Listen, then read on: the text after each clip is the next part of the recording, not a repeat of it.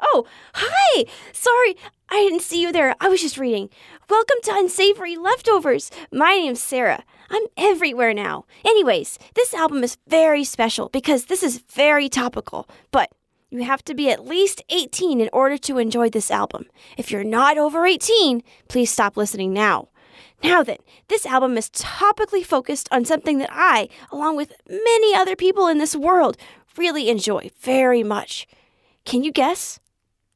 That's right! Sex.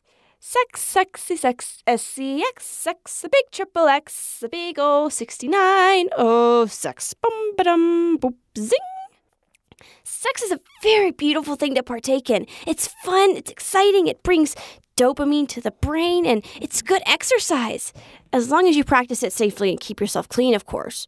We are very much aware that the depiction of sexual activity for a whole entire album might be a bit much for some, but it's certainly very raunchy and raw. Dare I say, it may be a bit cumbersome? See, we have a sense of humor.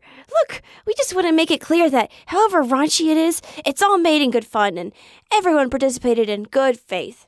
Everything's cool. Just like fucking. Fucking's pretty cool. Ain't nothing like a good fuck. Fuck, fuck, fuckity, fuck. So, the first half of this album will focus on Charles and their exploits with a local prostitute who is more than twice their age called Angel. She's all gray and smells like she smoked 5 packs before meeting up with them behind a shitty pub. I heard that. Sorry. Anyways, that'll be the first half. Then, the second half will be about Charles again and their exploits with a sexologist and sex surrogate therapist called Eloise. She has this kind of half incense and half latex smell about her. I heard that as well. Sorry. Again. Don't worry, I'll take it from here. Hi, everyone. I'm Dr. Eloise Claude Hydrangea, PhD. Heavy emphasis on the D. So, you ready to get some real comprehensive sex education? They don't give you any of this juicy stuff in Texas, I'll tell you that much. I second this statement.